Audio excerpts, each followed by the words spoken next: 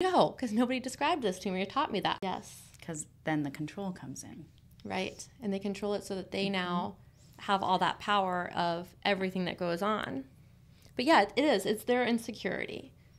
And it could be man or woman that's an abuser. But that's where it always starts, is that emotional and isolating, not encouraging you to have friends around. And that could be from either telling your friends things that about you, or saying, oh, one of the things my ex used to say is, you don't know what they say when you're not around. Right. And so then you start to feel like you can't trust any of your friends. And your family. Yes. They get your family too. Yes. And so they isolate you. So look for that that controlling, the isolation, not encouraging you to be who you've always been, right? Making you question yourself.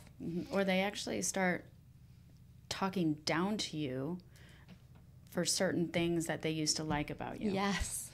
Yes, I know. All the things that were good about you are now bad. Yep, everything's now bad. Interesting. So we talked a bit about this control and manipulation in our episode on narcissism. Yeah.